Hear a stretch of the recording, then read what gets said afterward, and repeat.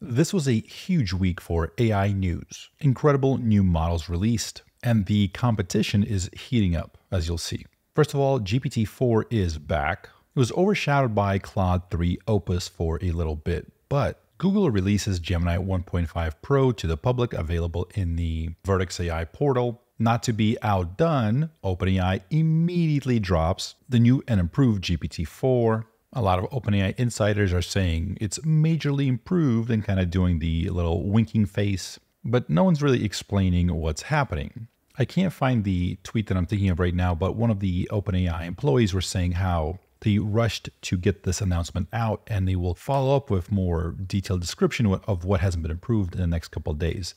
So it sounds like they just wanted to drop this as soon as Google Gemini 1.5 Pro dropped. So they're kind of just sticking it to Google. Of course, you know exactly what happened right after that. Mixtral AI drops their brand new model. This is their new 8 by 22 billion model. So a mixture of experts, 8 experts, 22 billion parameters.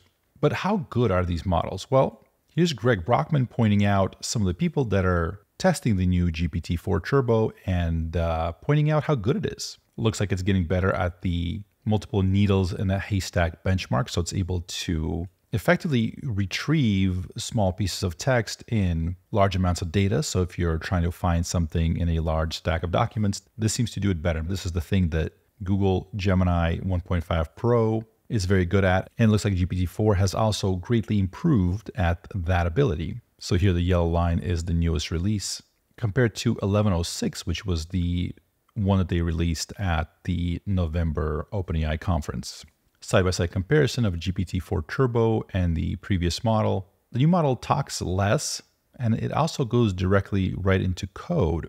It also decides to add a flag to download the highest quality video. You might have been following the back and forth between Google and OpenAI, where basically it seems like maybe OpenAI used YouTube to train its models using the various content and videos, potentially maybe using Whisper to transcribe those things and then train their models on those YouTube videos. And of course, the YouTube CEO saying, hey, that would not be okay. But also seemingly they're not really pushing the issue too much because, well, the thing is they're also training on YouTube videos, and maybe there's a little bit of a gray area there since it's technically the user's videos, the creator's videos that they're training their models on. So maybe they don't want to draw too much attention to that. But I did find it funny that the prompt example that they've used here is this: create a Python script that downloads video from YouTube using the PyTube library in a folder with the same name of the video. So GPT-4 now is even better at downloading videos from YouTube, which is phenomenal to hear.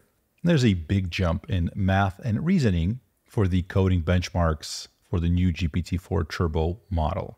The previous GPT-4 Turbo was good, but Claude 3 Opus was able to beat it by several points, by about 3 percentage points. This is pass at one, so basically, on the first try, solving the problem on the first try. And then here comes the new GPT-4 Turbo model released in April 2024.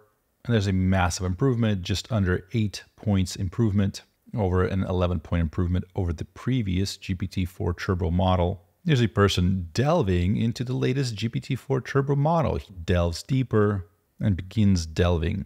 Have you been hearing that word a lot more, delving? Let's delve deeper, let's delve into. Why is everybody all of a sudden saying delving?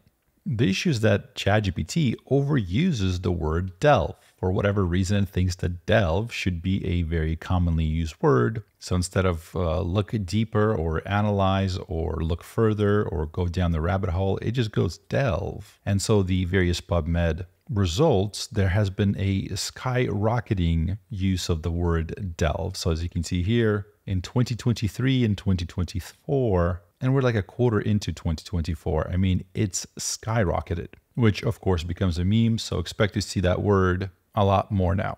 But let's delve into something completely different. So this is 11 Labs, the AI voice generation platform. You've heard their voices on this channel quite a bit. If you've ever heard that sarcastic female voice that comes in and makes fun of me every once in a while when I screw something up, that's from 11 Labs. But 11 Labs is teaming up with Pika Labs, and they're launching their very first 72-hour film fast, April 12th to the 14th, and create a short film using 11 Labs and Pika. Sign up to compete via the link below and stay tuned for an announcement of the theme tomorrow. With AI video generation platforms like Sora, Pika Labs, Runway, and ML, voice generation like 11 Labs, and now with the different music generation platforms like Suno and Udio, it's becoming easier and easier to potentially create incredible works of art, films, right, with voices, characters, music. Take a look at this little clip that they have here. Where do we go when we dream? What vision of the future do you see? Are we dreaming? Introducing the 72-hour film fast by Pika and 11 Labs. 3 days, free access, one film. An AI film competition like no other. Sign up now and show us what you will create. Faites de vos rêves une réalité. Also, remember that Humane AI pin that was coming out? It's out. People got their hands on it and are reviewing it. And well, it sounds like it's not that good. People are not happy. Play Texas Hold'em by Beyonce. Songs not found for request. Play Texas Hold'em by Beyond /U00E9. Try again using your actions. Find a relevant track, album, artist, or playlist. Create a new play music action with at least one of the slots filled in. If you find a relevant track or album, play it. Avoid asking for clarification or what they want to hear. It just read me the instructions on the back end of Humane's system. That was fantastic.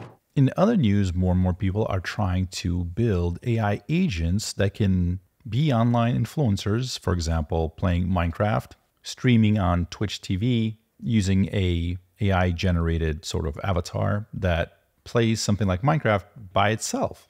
Let me know if you would watch something like this, assuming it gets better, keeps progressing. Is this something you may be interested in? Navigating birch trees, popping red flowers. It's like Mother Nature's pixelated garden party. Look, I'm gardening. Sneaking under leaves, it's stealth mode me. Aha, pretty flowers, gonna make a fancy bouquet. Swinging axe, another tree bites the dust. Ah, fresh air and deforestation, my kind of day. Creeping under canopies, giant birch sheep, wool tactic camouflage, or nature's Minecraft prank. Absolutely hilarious.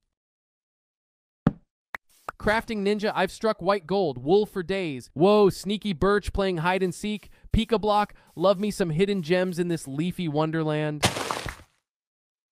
Bumbling through brush, my botanical escapade continues. Snagged on leaves, but hey, more crafting supplies. Jackpot.